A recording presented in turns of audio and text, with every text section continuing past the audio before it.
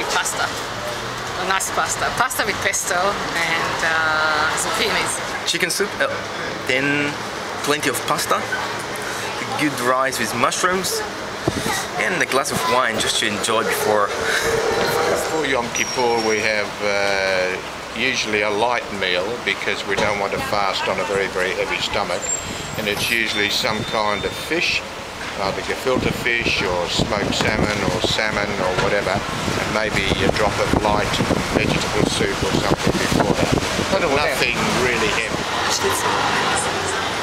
And vegetables, and if possible some chocolate. Oh, I'd love to have something light usually, not a heavy meal, just so that I can last the full fasting period. So it'll be probably something, a light meal with something sweet at the end.